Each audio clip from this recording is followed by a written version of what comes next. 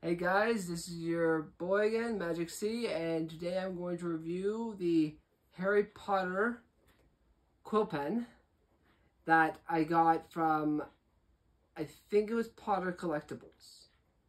If not, look on eBay and then they'll tell you who made it, so maybe it's from eBay but Potter Collectibles made it, kind of thing.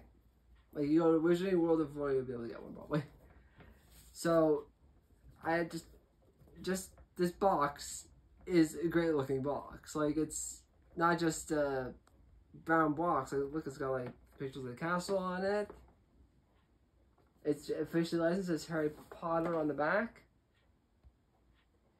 And it's got the crest, and it says Hogwarts writing Quill, actually in like a quill pen writing under it.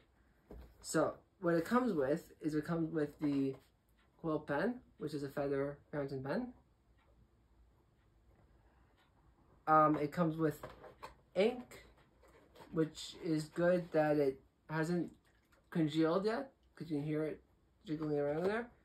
And it comes with this, which I think was originally supposed to be a ink holder, but I think it honestly is just to hold the quill, because this does not come with an applicator. So that's really my only drawback, is that you cannot, there's no applicator to fill the brass thing. But other than that, I have no negative. That's like the one drawback, and it's a very small drawback. Think about it. But yeah, so that's it. I would recommend, if you are a Harry Potter fan, to get this. Because even if you're not going to use it right and just have it like in the stand, it's a great display piece for like a desk or something.